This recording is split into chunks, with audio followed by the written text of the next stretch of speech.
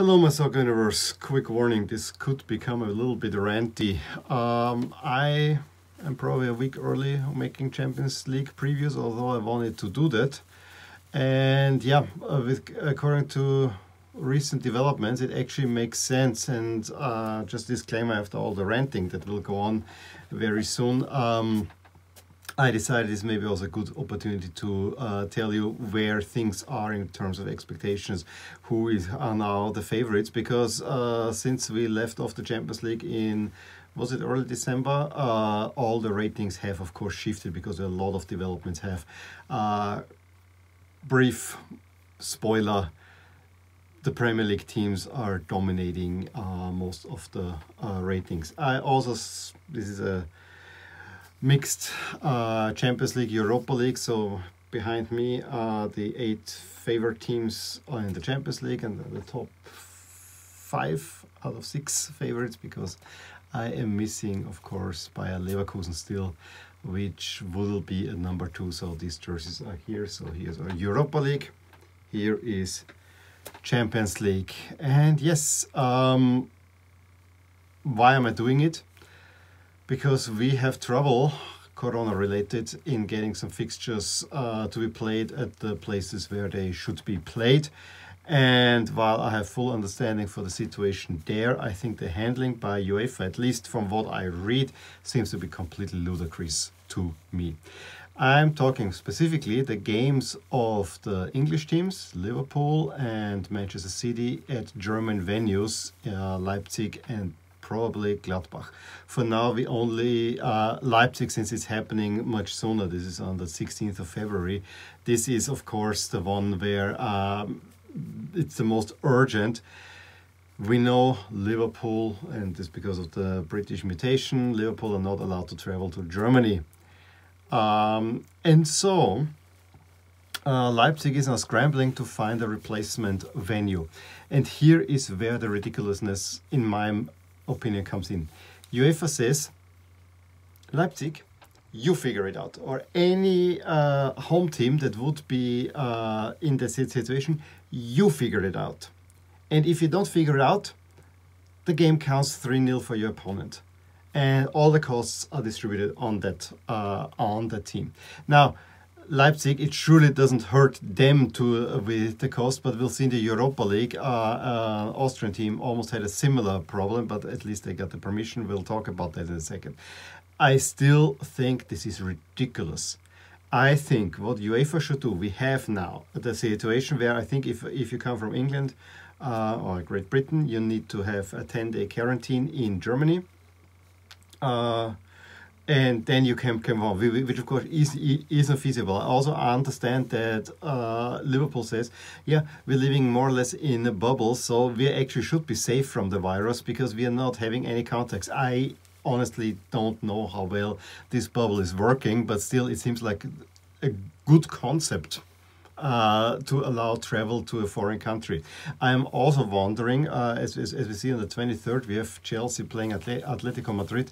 Is there a similar problem there in Spain, or is it really Germany and or Austria only? So it's a little bit iffy.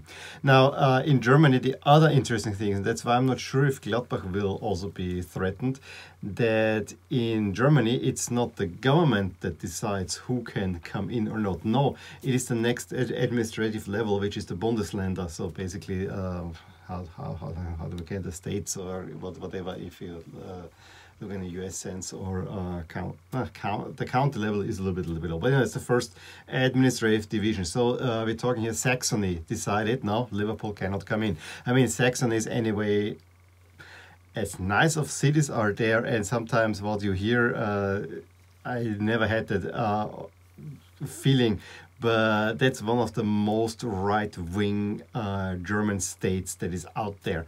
That they're not letting foreigners in doesn't come necessarily as a surprise. However, I still think, I mean, everything points there as a bubble. You guys can come in. But I really have an issue with UEFA saying, oh, no. You figure this out, Leipzig. Now, they're talking at the moment to play this in Budapest. doesn't make any sense either to me, because now you have two teams traveling to a location that's supposedly safe. They were talking, yeah, maybe we can play both games at Anfield, which I know that Leipzig will not like, because then they have the travel issue with the 10 days quarantine. I honestly, my solution to that problem will be that UEFA says, okay, yeah, it sucks. Can we find a solution? Nah, it's easy. Let's put that game at a neutral venue. I know exactly why this is not happening that way. One game, neutral, or make it just in one leg, and give them, because Liverpool have won the group, give them the home field advantage. I think that would work just fine. Why is it not happening? Money, because you lose another game with broadcasting income. So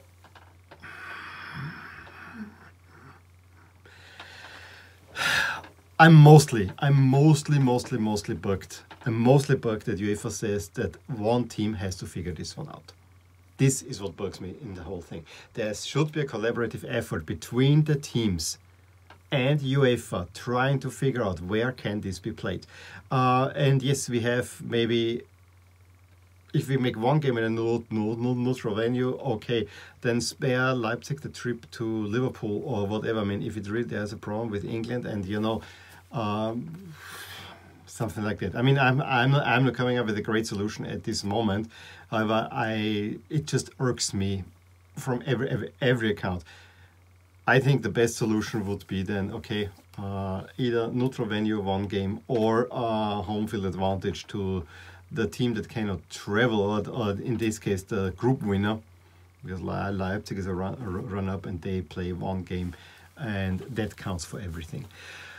I honestly think if this mutation, there are the travel restrictions coming a little bit more, and UEFA has to seriously look into that. And I could make another ranty video about the Euros, where they still think that it will go ahead, and we'll see how this with spectators will be. I think it might not be a bad thing to have another finals tournament like we had last season. Just get it quickly out of the way. Just get it quickly, neutral side, there you play it.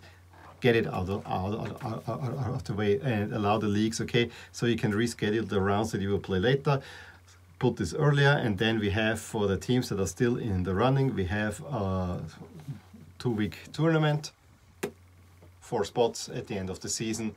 There's a Champions League winner, there's Europa League winner.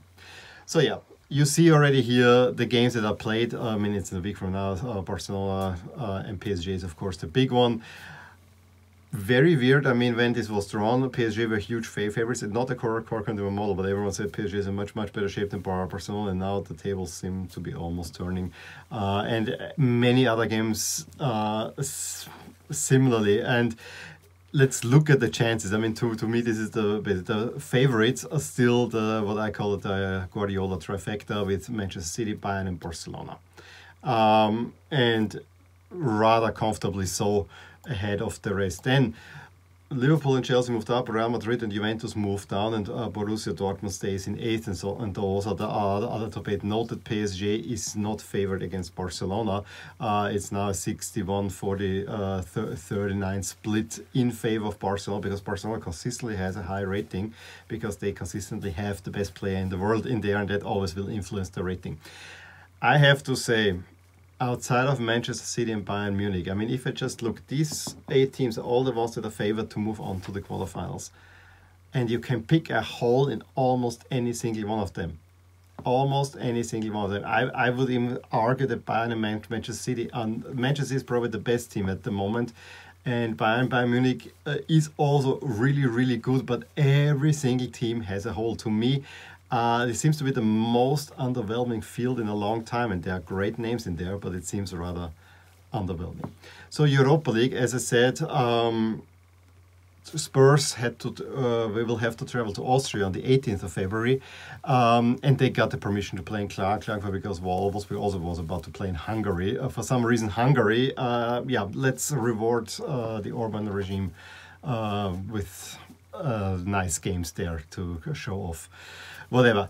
I have to say that maybe not name-wise, but there are a whole lot of great ties in the Europa League round, and I'm looking Real Sociedad, Manchester United. Although Real Sociedad has been on the downfall so far, I still remain Cervena Svestal against Milan. Is at least for old school fans like me a great matchup. Braga-Roma also not that bad, but I think we had really then hits off is Lille Ajax. I think these are the two league leaders. This is a really exciting one. And Benfica Arsenal, that's a pretty big name matchup right there. I also wonder how the Rangers will going to Belgium if there are similar problems as well. For the Europa League favorites, there are a lot of things have changed. Meanwhile, United, who were only in third, are now going to first, while Leverkusen is still in second, and then Spurs.